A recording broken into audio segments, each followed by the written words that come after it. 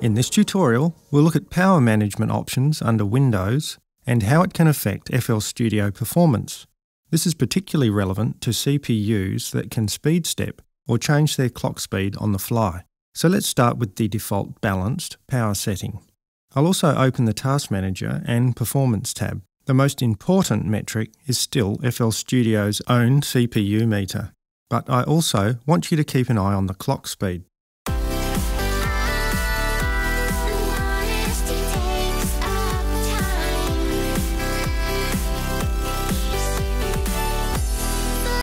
Yes, that was an audio glitch.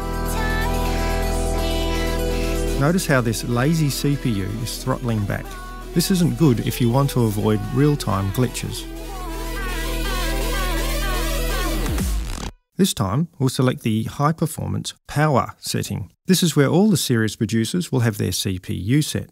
Now the clock speed is locked at the maximum, and FL Studio's CPU meter shows a steady 25% max.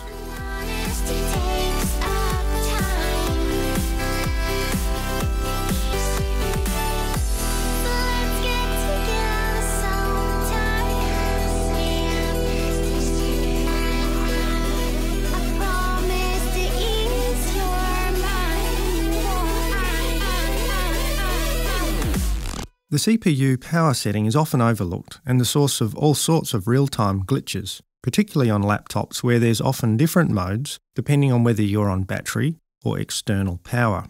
I'll leave you with a rerun of these tests so that you can compare the two. Until next time, enjoy your power settings.